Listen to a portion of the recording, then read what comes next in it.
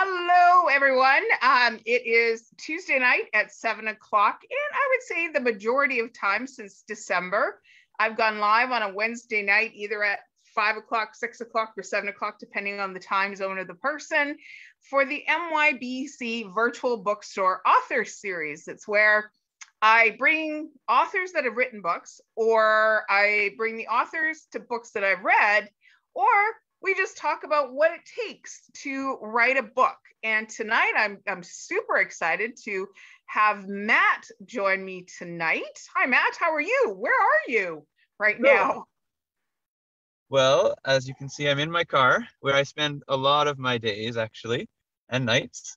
And I'm on the ferry, not driving as I talk. Awesome. And I'm going over to Vancouver Island for some mushroom foraging. And that's the beginning of how this story started. It's got to be about a month ago now. I was at the Ladner Farmers Market, the Ladner Village Farmers Market. Yep. And it's the first time, and I'm embarrassed to say it, I've lived in the Lower Mainland area since 1976. That it was the first time, Matt, that I'd ever been to the market. And I was invited by some friends of mine to tag along, and they know how much this girl loves small businesses and love a good farmer's market, and was walking around, and I was attracted to your booth because your mushrooms. So let's go on that story, first of all, about what you do for a living, and then we'll get into how I discovered a book within where you are. All right. So just a little snippet of what I do here. Yes, absolutely. It's fascinating. Yeah. Okay. Well, I basically, it's like the last remaining industry resembling the gold rush, because there are mushrooms out there and they come up seasonally, and they're pretty valuable if you can find them and transport them safely back to civilization for chefs and people to cook with and enjoy them in meals and get the nutrients from them. So it's kind of a big game of hide and seek or scavenging all around the woods and the mountains. Very seasonal. You have to go different places, different times of year. There's a lot of mapping, a lot of weather monitoring, and a little bit of luck. So how did you fall into, or this became your chosen career, Matt? I started doing it accidentally as a hobby. I liked walking and hiking, and I would notice these mushrooms on the trees, and it struck my curiosity. And so I started to research them a little bit. And once I became confident in identifying them, I ate them, and those oyster mushrooms, they were delicious. I started learning about more varieties. Then it just so happened my business, or my company I worked for, it was H. Braun Electrical.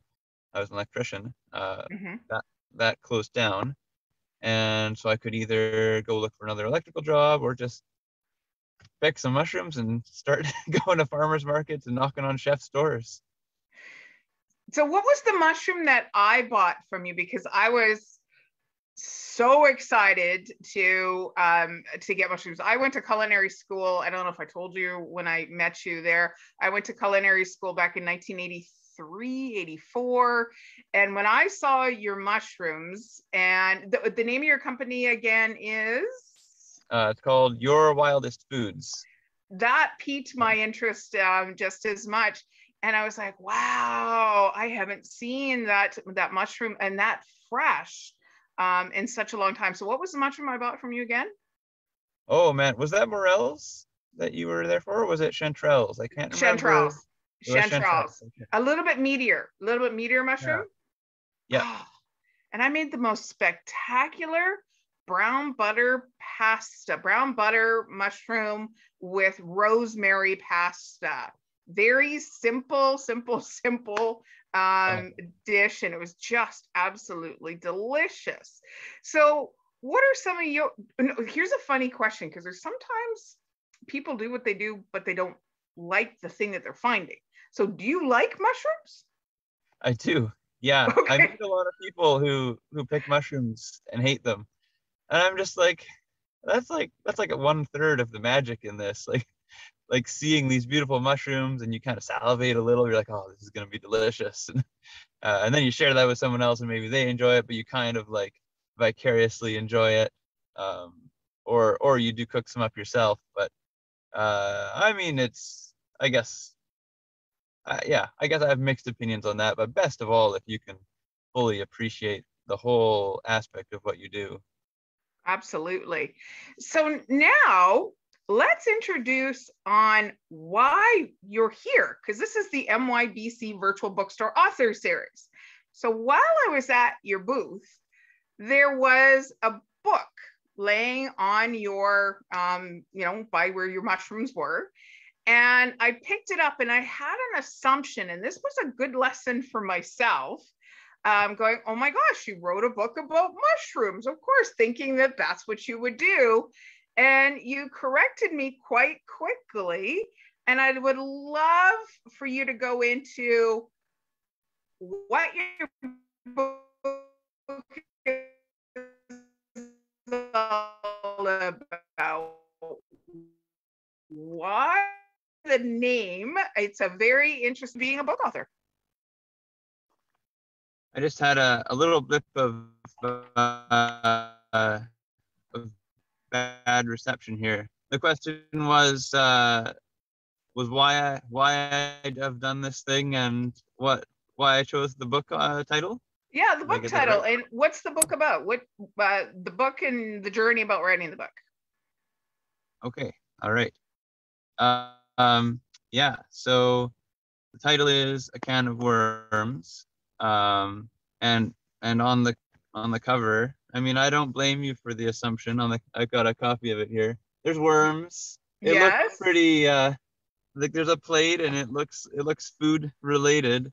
It looked like it Um, was a cookbook, and I was so excited because I love me some cookbooks. yeah. Oh, all the times that I've had someone ask about my cookbook when they come to the market stall, and I have to nope, it's just stories and poetry. So I've actually done that longer than I have picked mushrooms. In fact, my earlier walks where I discovered mushrooms, I was often out with my little notebook. Um, uh, it would be kind of a good place Oh, we're losing to reception. process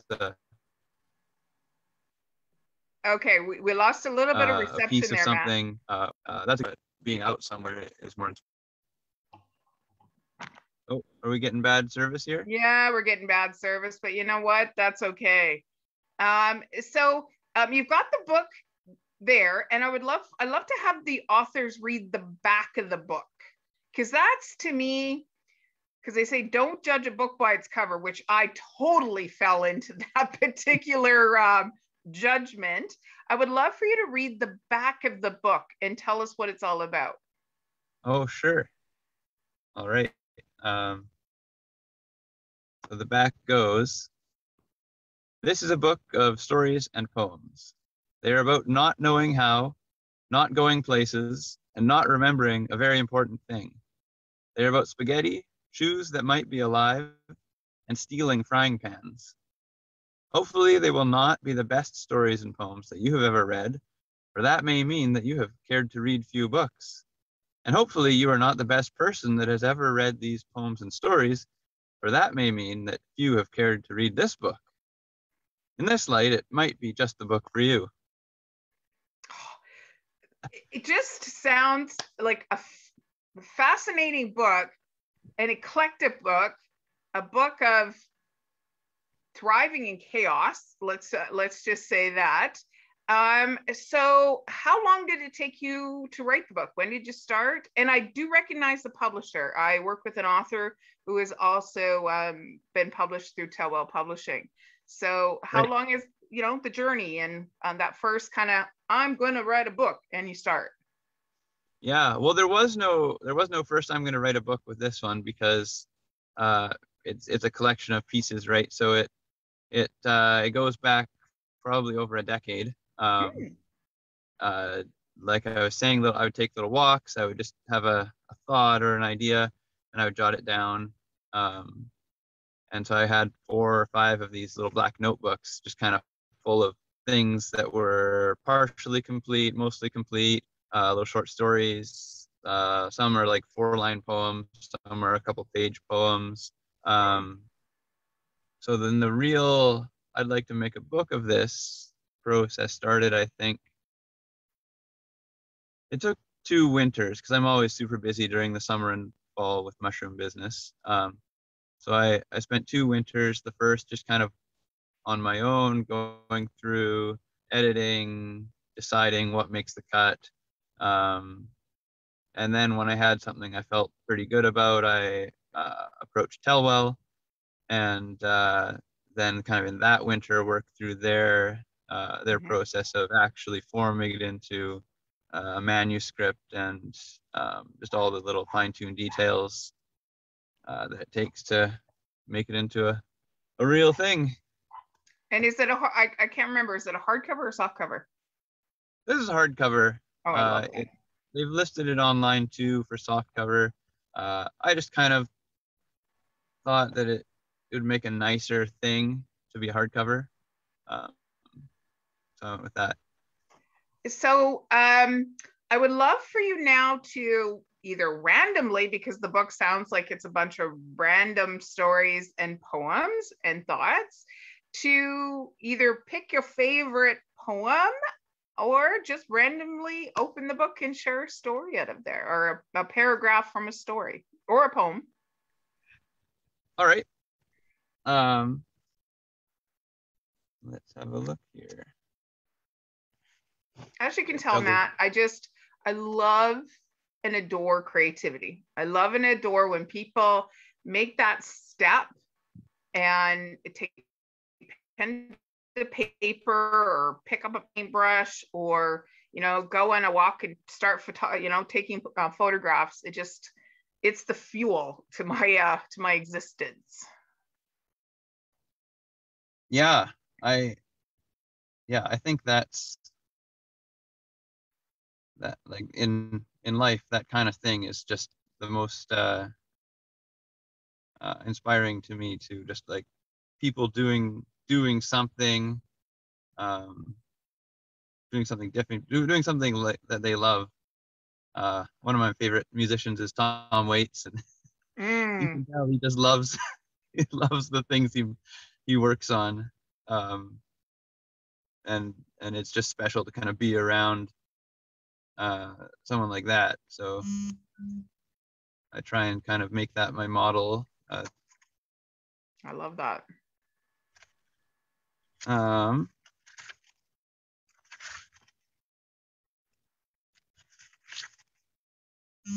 Just choosing one here.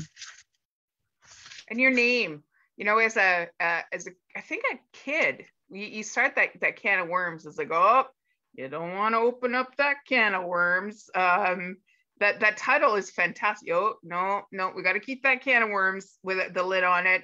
So I love that name. I love that name because it can mean anything. It's like, oh, it can mean anything. So that's why I'm really excited to hear something from your book. Yeah. I mean, that's kind of a running not such a theme, but a running aspect of the book, because it kind of opens up and starts when I think about things that, some of them are really discouraging, or some of them then you find hope, or some of them are just bizarre, but it's just like kind of a Pandora's box type of feeling. Like, we didn't need, none of this was necessary for my day to successfully turn into tomorrow, right? But get there, and then it adds problems, but also potential to learn and to feel like you've gone somewhere. So, those kinds of thoughts are common in some of the things that I was kind of writing about. Here's one that it somewhat relates to being out mushroom foraging, not directly, but it's called Somewhere to Be Small. So here we go. And it's a poem. Earth that won't be torn and leveled, trees who won't be tumbled down by iron teeth and wheezing diesel, sanctuary here. Alpine virgin waters not to know the clamor of propeller, trout leap out, great birds dive in, towering sky, the breath of wind, and sanctuary here. The air unsettled, bending branches, threatens every upright thing, and high above crawl blazing forks across gray underbellies, batteries of summer's sky, of massive discharge, fearsome majesty, and well prepared to knock you from your feet should you strut unabashed, audacious, you, O lightning rod, a good reminder in the sky today, you are no pinnacle. Take cover and take heed, for here, at last relief, learn how you needn't be. Oh, wow. Wow. I love prose and poetry. To me, the story gets told so succinctly and so, for lack of a word, quickly.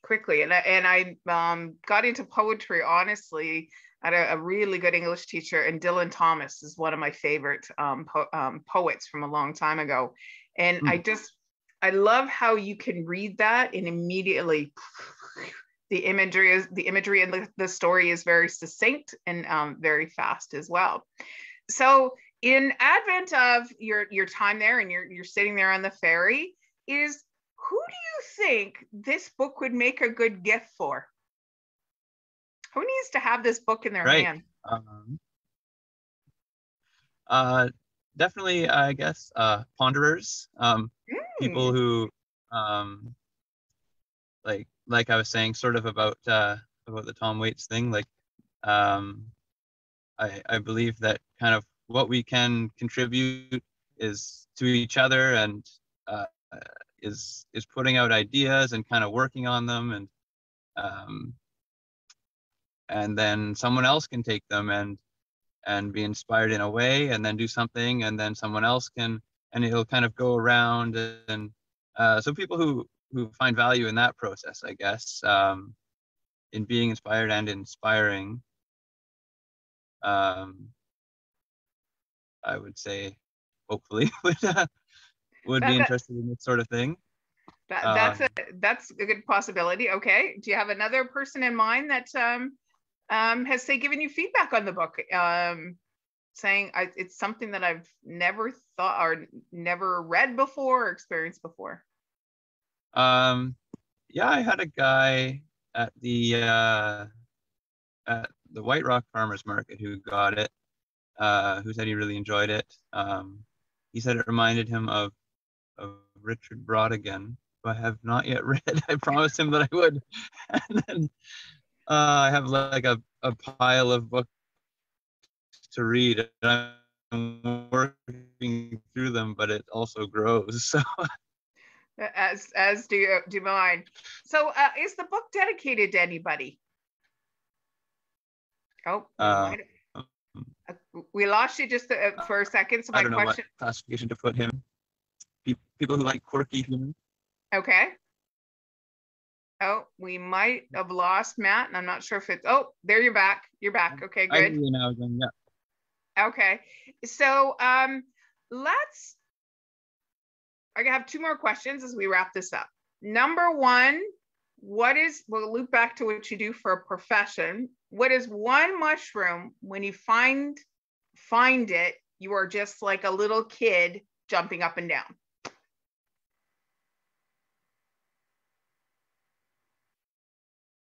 Can you hear me, Matt? Matt, are you there? Oh, we might have lost Matt. Matt, are you there? I know my internet is okay on my side. He's on a yes, mostly it. Let me see if I can improve mine here. Oh, I think I got you now. Okay, you're better now. I'm leaning as close to the edge of the ferry as I can in Okay, my don't car go here. overboard. Okay, so Yeah. two questions to wrap up. Number one was, when you find a certain mushroom, what is that certain mushroom that makes you jump up and down like a little kid, that you're so excited you found it? I would say maybe the blue chanterelle. Okay. It's a rare one. It grows in a cluster, and it's just it's kind of dark and mysterious looking, with kind of like a blue black sheen, or almost like a bouquet of alien world flowers. Edible Fascinating. too, And and supposedly medicinal. ooh, yeah, there's a whole thing about mushrooms. Okay, next question. Is there another book coming from you? Are you feeling to put pen to paper or fingers to keyboard again? Yeah, I mean, I always write, so I've got stuff that's just kind of building up again. Um, what I've been working on more lately is so I'll be on long drives, and I'll get kind of little song ideas, so lyrics more, and I'll record them on my voice memo thing on my phone, and so those I've got about a dozen that I'd really like to work on further with some instrumentation and make something musical. Perfect. I look forward to that. I'm sure they're going to be very interesting and quirky songs. So thank you so much, Matt, for agreeing to be on my virtual MYBC virtual bookstore authors. I'll make sure, because you're on the road, you did send me the 2 different links to Amazon. Your book is available, and I think for my people that are in the United States, it's on Barnes and Noble as well. You sent me those 2 links, so I'll make sure in the comments that people have those links. So if they want to get your book, not if, when they want to get your book, it's readily available for them. And I'll leave it to you for one last, what does it mean to be an author, Matt?